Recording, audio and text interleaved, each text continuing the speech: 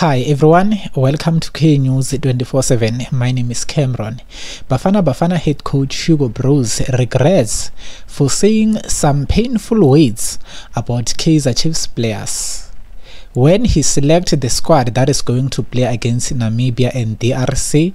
He excluded Kaizer Chiefs players by mentioning that Kaizer Chiefs are improving from last season till now. They are still the same struggling Kaizer Chiefs. The national coach further stated that nobody deserves to represent the national team by judging from the performance, because by that time Kaizer Chiefs, I think, be more than 8 points behind Mamelodi Sundowns and beqeda ukushawa iTS Galaxy, which was embarrassing. Kaizer Chiefs head coach Molefi Ntseki was not happy about Hugo comments. I know that he's upset because I said that players don't deserve now, actually, currently, to be a Bafana player because of their performances. Now Hugo realized that he was wrong about all what he said about Kaizer Chiefs, but not 100%.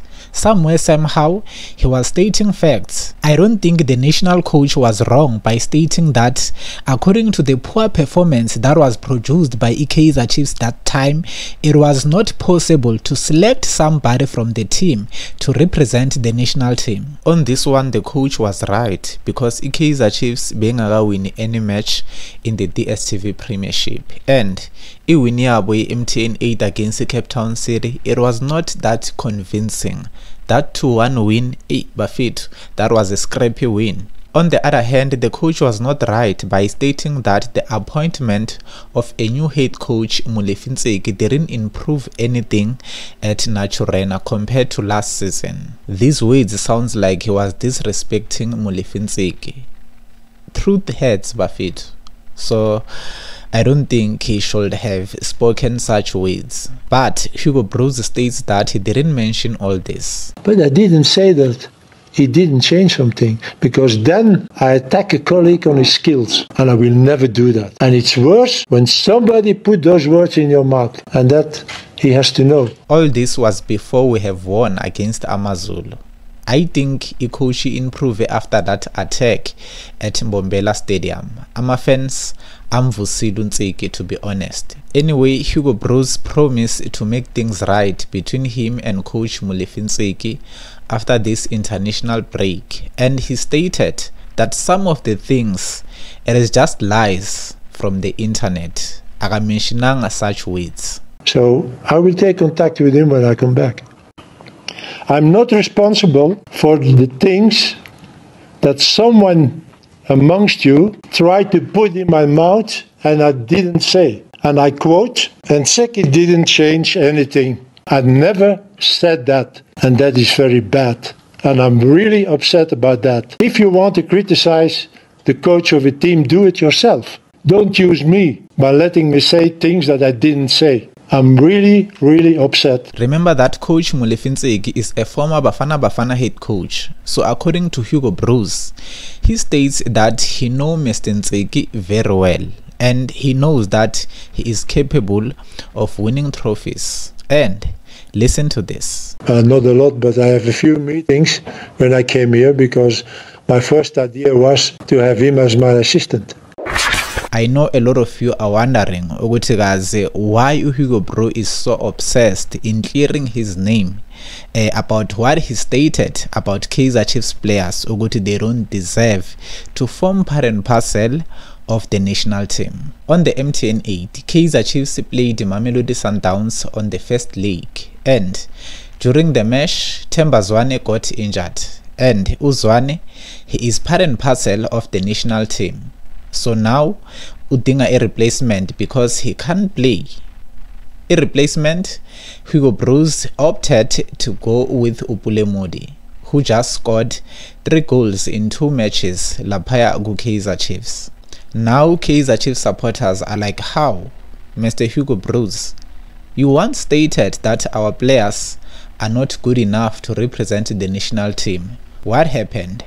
Kosi fans, during that time of selection, Kaizer Chiefs win any match in the Dstv Premiership. We were struggling during that time, guys.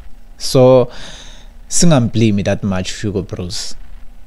But after then siqale ukuwina ke by beating AmaZulu ngo-3-0, sashaya iStelis ngo-2-0, sadrowa 1-1 neMamelodi Sundowns. And kulama match ayi-2 esiwawinile iAmaZulu neStelis, i-performance kaPule Mmodi was superb, so definitely uyayideserve le call up. Pule Mmodi was spotted with the rest of the Bafana Bafana squad ahead of the training at the FNB Stadium.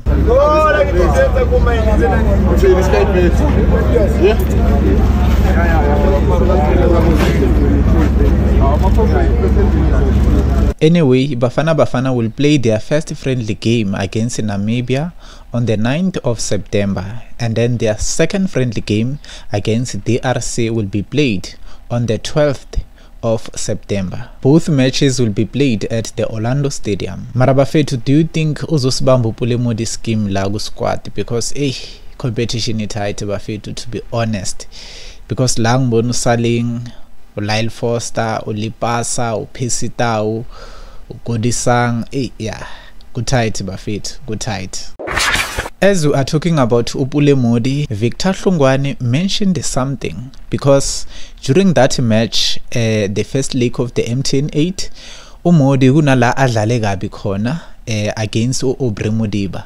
The stats were up, and referee unike Pule Mmodi a yellow card. According to Victor Hlongwane, he states that in that occasion, Pule Mmodi bega deserve a red card laphaya, because that was a career-ending tackle le ayishayile Pule Mmodi. Akuyenzwa lokho akwenzile, and ublame referee ukungamniki a red card. Let's look at the straight leg. Ball moves away. Straight leg, where does it go? Does it go boot to boot or above the ankle? Let's have a look. Straight leg there. It goes straight to the ankle. So when it goes to the ankle, now the pressure goes up to serious foul play, whereby a player should have been sent off for brutality. Look at how he does. They even squeeze there. Sekakhulumile principal, but now uzibonele. In that case, Pule Mmodi beka deserve a red card. Iswilo swa manyunyu leswi. That's Victor Hlongwane's analyst without any fear or favor. But ungangazisa, if bobona ngathi no, we are exaggerate Victor, give me your thoughts in the comment section below.